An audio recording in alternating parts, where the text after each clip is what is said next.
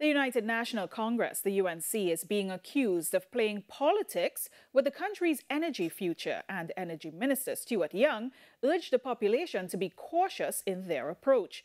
His statement comes following the opposition leader's response to the budget on Friday. Sunil Lala reports. Should you take God out of your thoughts and put them to lead this country, it will evaporate in front of your eyes.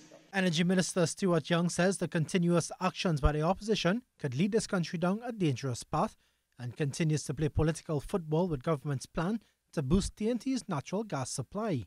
He said although TNT has been making progress with Venezuela on the Loran Manatee and Dragon gas fields, members of the Venezuelan government have taken notice. Because the Venezuelans do not need to continue with it.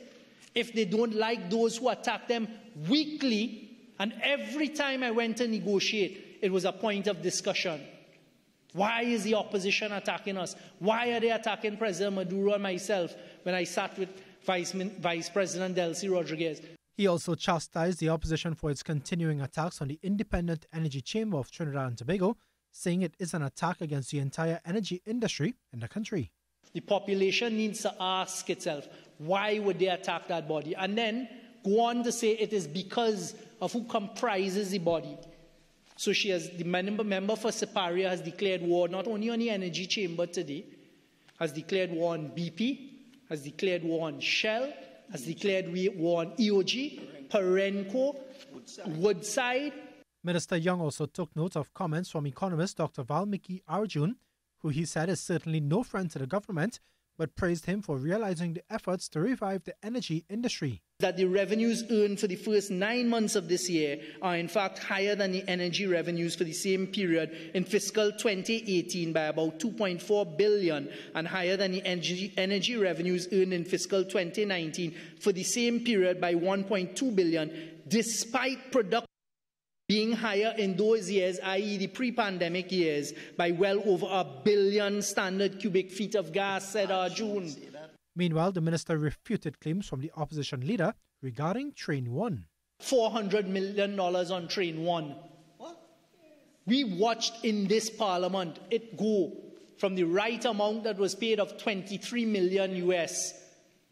$23 million US is the correct figure that NGC paid to keep Train 1 alive during a very important period of negotiations as part of a strategy that worked for the people of Trinidad and Tobago. That has mushroomed today to $400 million. And Minister Young also chastised Mrs. Prasad Bisesa for continuing to mislead the population regarding the Auditor General.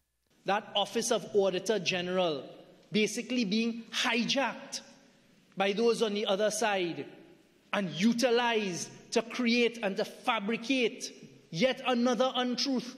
There is absolutely no money missing. Sonolala, TTT News.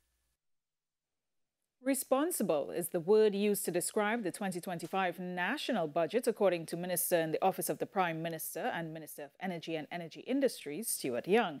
He made the comments in response to the opposition leader, Kamla Prasad Bisesa's heavy scrutinization of the budget as debate began on Friday on the Appropriation Financial Year 2025 bill in 2024.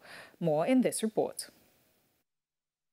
The Office of the Prime Minister and Minister of Energy and Energy Industries, Stuart Young, said formulating a budget is a balancing exercise. On one hand, you have to legally and legitimately raise revenue. And on the other hand, you must balance it also with legal and legitimate expenditure. And that is one of the most important tasks that a government has. Fiscal maturity and responsibility, which we can see, having listened for 3.5+ hours, will not come from those who are offering themselves for office. As she opened the debate for the opposition, Mrs. Kamla Prasad Bisesa shared the UNC's plans for the criminal and civil justice system reform 2025 to 2030. We will increase the number of functional courtrooms. Right now, there is a deficit of courtrooms.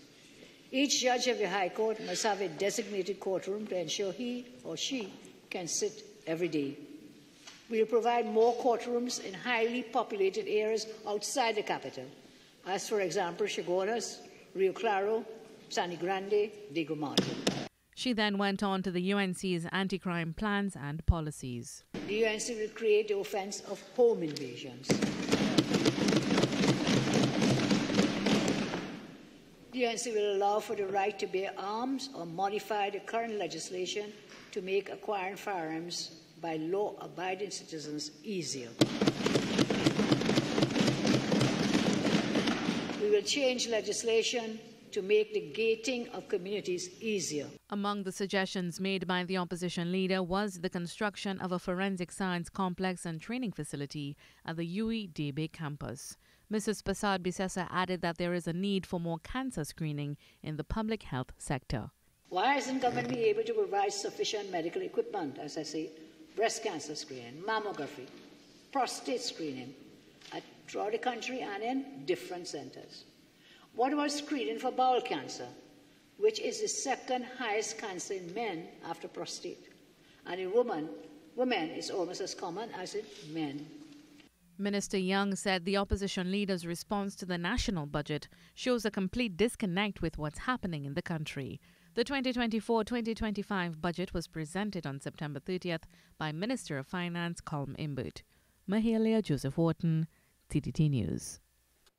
Minister of Energy and Energy Industries Stuart Young is alleging that Patriotic Energies, owned by the Oilfield Workers Trade Union, produced a fraudulent document in its bid to run the Point-a-Pierre refinery. This, he said, is why Patriotic was unsuccessful in its bid. Here's Sunil Lala with more. Unfortunately, they could not move forward because the document that was produced as proof of financials is not real. Fake, fraud, fraudulent. Energy Minister Stuart Young is alleging that Patriotic Energies did not have the financial wherewithal to operate the Point-a-Pierre refinery. He said despite the OWTU saying that there was something untoward that led them not to winning the bid, this was not the case. Minister Young said the evaluating committee even gave Patriotic extra time to see whether they could find the resources to do so. As I was told by the evaluation committee, the first time, no, they could not produce the financial wherewithal on this occasion as part of the process. And the evaluation committee did something, credit to them, that they didn't do for others. They told Patriotic, take some time and go and see if you could get the financials. Because he added that Patriotic suddenly alleged that they received the money to be in contention to run the refinery.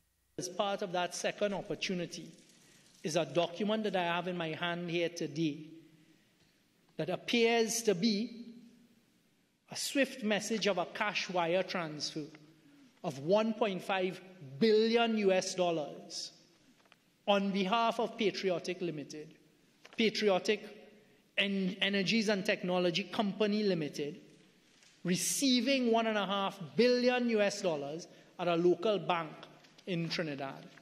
But Minister Young said despite this proof of financials, it could not move Patriotic forward. A fake document was produced as part of that EOI process. Forged document, because when the due diligence was done, of course, no $1.5 billion was received by Patriotic at any local bank. So unfortunately, and yes, it is stamped by some unknown person, certified true. But of course, it's easy to verify this, because it is either that it exists or it doesn't exist. And I can stand here without fear of contradiction, here and outside, as I might do later on, and say it is not a real document. Sonolala, TTT News.